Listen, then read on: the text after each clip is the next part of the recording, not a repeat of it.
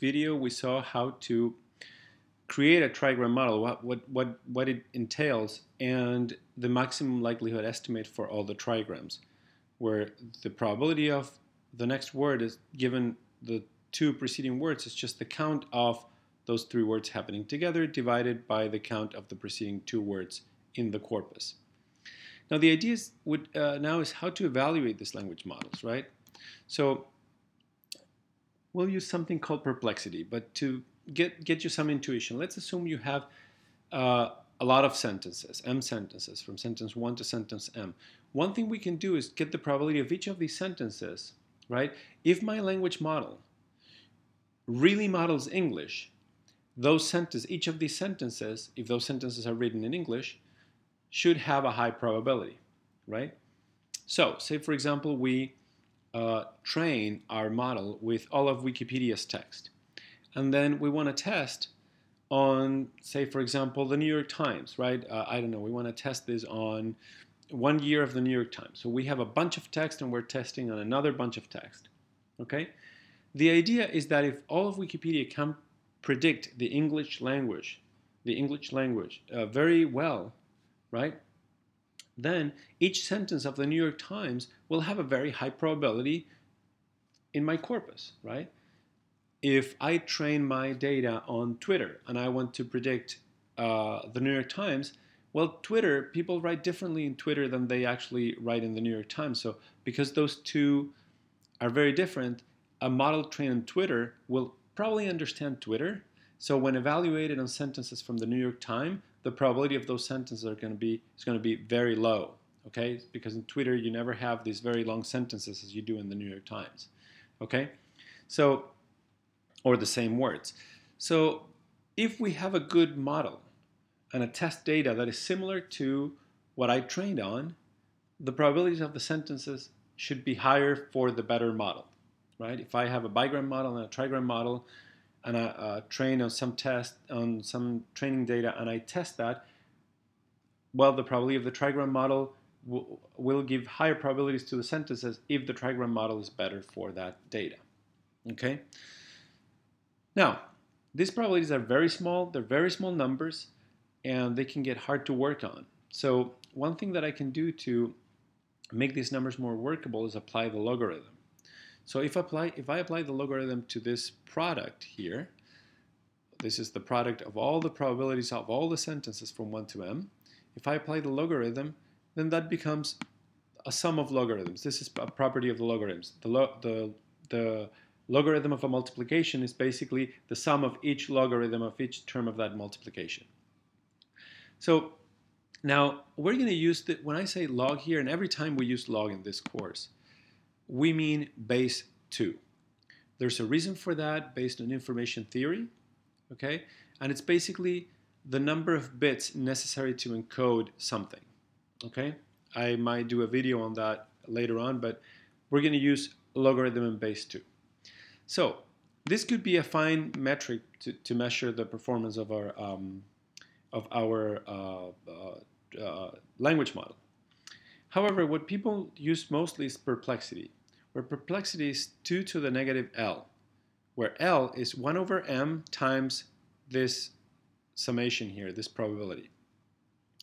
To give you a few data, on the Wall Street Journal, with a vocabulary size of almost 20,000 words, okay, trained on the Wall Street Journal corpus, that's a big chunk of the Wall Street Journal, and then tested on 1.5 million words, okay, on a corpus that had 1.5 million words, the unigram model got a perplexity, denoted by PEP, of 962. A bigram model got a perplexity of 170, and a trigram model got a perplexity of 109, okay? So, you always want the perplexity to be lower. The perplexity here, when you do this operation here, 2 to the negative L, and because of this log, again, based on information theory, basically, what this is measuring is, this whole equation is measuring, perplexity is measuring how dispersed your data is, okay? it's measuring something called entropy. Okay, it's a metric very related to entropy. You don't want your corpus to have high entropy. That means that it would be very it could branch to many things, right? So you have a sentence like in New York and in new computer and in new furniture and in new after new you can have however many words. I mean, too many words. It's too dispersed. Your language model is thinking of English as a language that's too dispersed. When you have a better language model, you can predict much more accurately some words. So, for example, after the word uh, uh, New York, then the next word might be city, New York City. It can predict that so well that there aren't too many words after New York, okay? Just New York City, New York police, just a few, not a lot, right? That has lower perplexity. Perplexity is the metric of how much you can branch the language given two words, how much branching can there be for the third word. And let's get this intuition out with an example. So let's assume we have vocabulary of n, where n is the vocabulary size plus 1, and a model that predicts every possible word that comes after any two words is 1 over the number of words. So every word coming after two words has equal probability of happening, right? What happens here is that it's easy to compute the perplexity in this case because 2 to the negative L, where L is going to be log of 1 over n. Remember, this probability in my example is 1 over n, and I will have that m times divided by this m, they cancel out, right? So then, because here we're talking about n as the totals, this is going to be just log of 1 over n because the outside is going to cancel out. Now, because this log is in base 2, 2 to the negative log of 1 over n will give you a perplexity of n. It is up to you to do these computations, but 2 to the negative logarithm base 2 of 1 over n is going to give you n. This means that there are n words that can come after, on average, for every bigram, there's n number of possibilities that can come after those two words. It's kind of like a branching factor. Now, with exactly this, imagine a vocabulary where the vocabulary is all the numbers from 0 to 9, okay? And we have, n is the size of the vocabulary is 10, and we'll say that any number can come after any other two numbers. So for example, you can have 1, 2, and then the next number could be 3, 0, 5, 9, with equal probability, any number with equal probability. So in this model, any third number given the previous two has a probability of 1 over 10. Okay? It's easy to calculate the perplexity in this case. It's exactly the same thing we did. The perplexity here would be 10, which means each number can be followed by 10 other numbers. That is a language model that can predict, a lot of random numbers. However, in life, for example, we can say that they don't all have the probability of 1 over 10.